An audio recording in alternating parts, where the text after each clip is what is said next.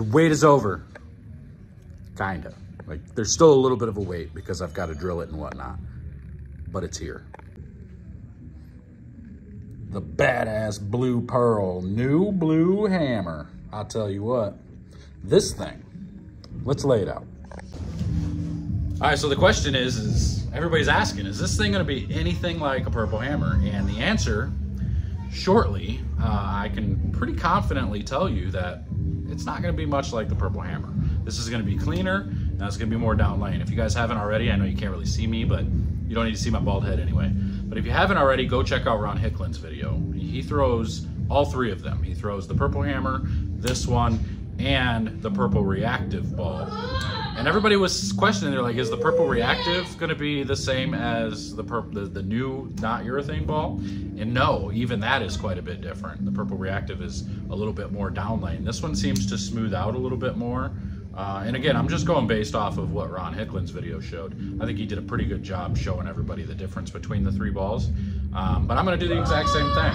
I am going to lay this out the same as my purple hammers. I'm gonna put a strong layout on it. So it's gonna be the 35.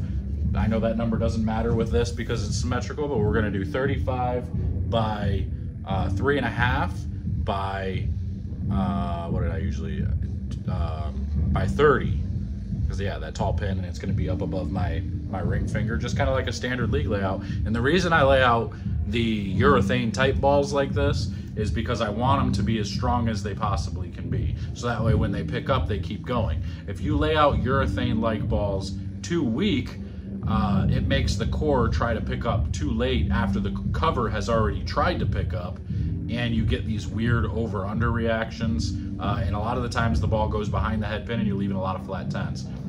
So I don't like that. I like to see the stronger layouts and make them really swoop the lane so I can go further left and get them to pick up. Something like this, I think it was at 500, and I think you're gonna have to keep it at 500. If you're wiping these balls off, you're gonna have to really make sure you stay on it. You're gonna have to stay on wiping them off, just like the purple hammers. Purple hammers hook a ton in the front, in the middle, or in the beginning, and then they start to kind of tame out just a little bit. So I expect the exact same thing out of this. So I'm gonna lay this out quick and I'll show you what it's gonna be. But it's gonna be 35, do this real quick, 35 by 3.5 by 30. Right there. Okay. Setting a record on speed of laying a ball out, I'll tell you that. 4 3/4. And there we go. Here we have it. So you're gonna see fingers here, thumb there. So it's gonna be like this. So it's gonna be fingers, thumb. You can see how strong that pin is. You guys are used to seeing my pin, my fingers being over here with the pin above that middle finger, that ring finger over there. So this is gonna be different, but I'm gonna bring my purple hammer out. I'm gonna throw it same time as this. We're gonna review, we're gonna take a look. So you guys stay tuned for that.